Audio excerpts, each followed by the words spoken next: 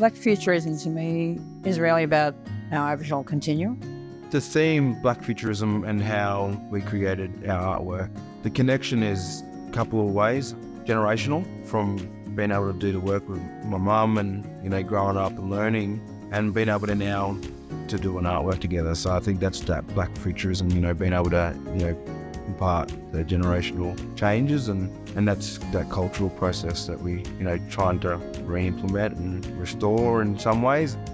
I think when people see our tram and, the subtleness of the work, I think will draw attention and imagine the city in a different form, They start to imagine how it was and appreciate why it's so important for us as Aboriginal people to have that connection to country and what it means for us, but also what it also means for them, and humanity really, to appreciate things in nature and care for country.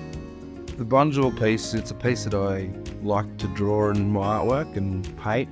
Culturally, Bunjil, is a projector for Wurundjeri and for the clan groups, and for me it's identifying the blackfellas were appreciative of what each animal and insect and what each plant did. So for me it also transcends to the bird's eye view of country, looking at the rivers and how it looked and mapped, and we've already noticed that blackfellas mapped the country and would draw those things, and so it's really important to draw those correlations between past, present and then future.